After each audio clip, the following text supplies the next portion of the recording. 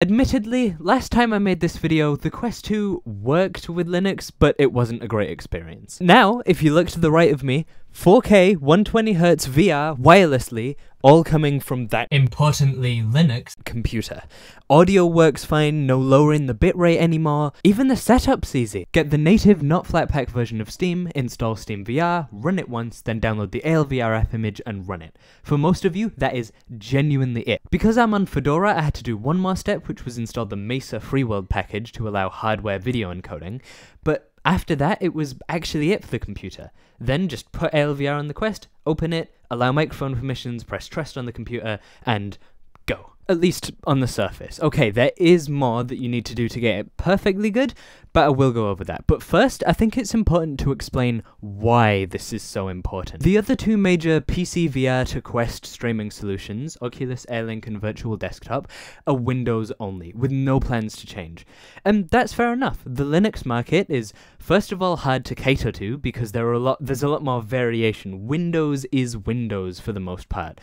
Obviously, there are AMD drivers and NVIDIA drivers, but at least there's only one of each. There's not Nouveau and real NVIDIA and open source NVIDIA, and then with AMD you've got the AMD Pro drivers and the normal ones and the different Vulkan drivers. It all gets much more complicated on Linux.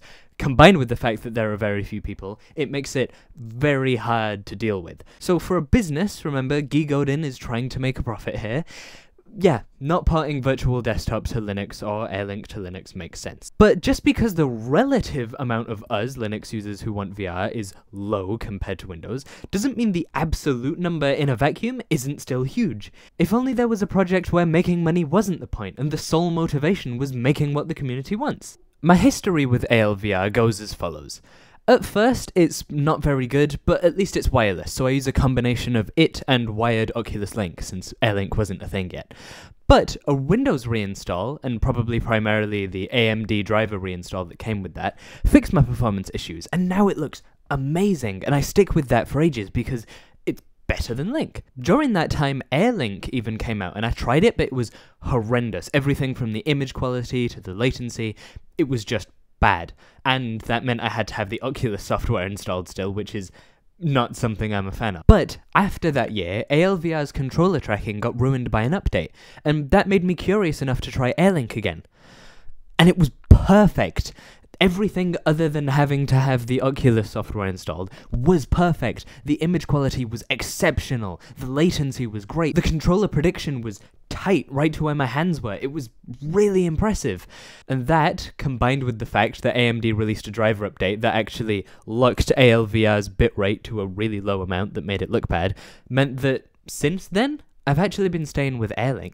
And I just want to say something about AMD drivers since then. First of all, that issue just got fixed. Like, not in this instant, but as close as you could possibly get to it. But also, AMD, this reminds me of the old AMD. Since 2020, the AMD driver experience has been way better than NVIDIA's horrendous mix of nice-looking but frustrating GeForce experience and functional but super old-looking NVIDIA control panel. AMD's software has been mostly bug-free and actually modern feeling without getting in my way, which NVIDIA's failed to do. But this...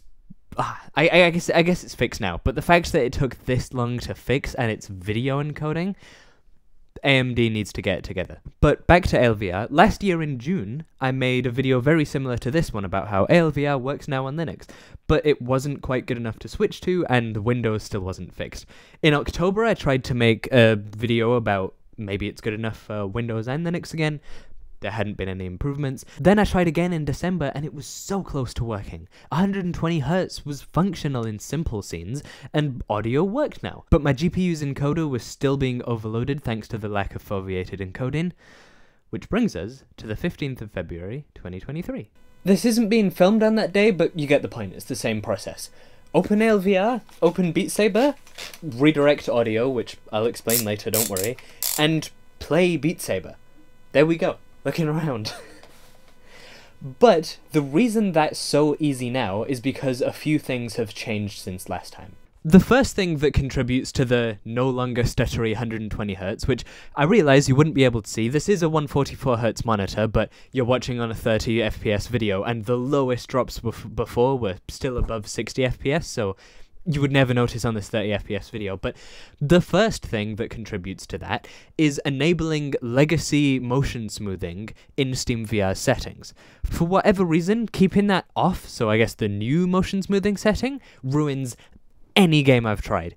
All of them go really stuttery, it's just not enjoyable, but turning that on means Beatsaber goes from unplayable to smooth. But secondly, and the much more exciting thing, because it's an actual change to ALVR rather than just me changing a setting, is foveated encoding now works on Linux, which is amazing. In case you weren't aware, foveated encoding is making the middle of your vision encoded at full resolution so it looks clear, but your vision is actually worse around the edges of your eyes, and you just don't notice because, well, if you look around with your eyes, where you're looking is the new center of your vision, so it doesn't really matter. But try reading things that are just slightly off to the side, it's not going to work. So VR can take advantage of that by compressing the rest of the stream further, because you won't be able to notice it unless you look to the edge of the stream with your eyes, but generally it's fine.